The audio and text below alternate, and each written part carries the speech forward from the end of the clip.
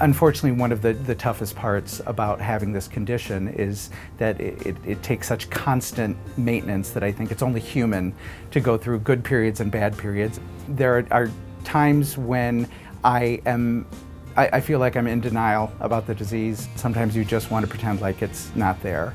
The truth is it's going to catch up to you, and you can only pretend for so long before you have to sort of step up to the plate and take care of it.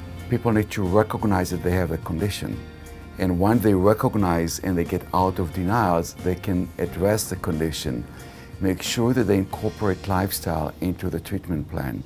Eating appropriately and exercising all the time, they will reduce the damage that sugars can affect the different tissues of the body. Diabetes is a very comprehensive condition. It's a condition that affects every part of the body, and particularly the vascular part of the body. And therefore, managing blood pressure, lipids, cardiovascular risk would help prevent a lot of the complications. One of the issues that we have been seeing is that people do not adhere to a plan. Some of it is because they don't have good access to medicine. Once they do have it, they really should adhere to the medication and to the plan that's been done by their healthcare provider.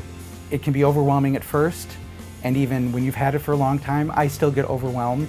Just talking to one other person or reading one other person's story, you immediately feel less alone.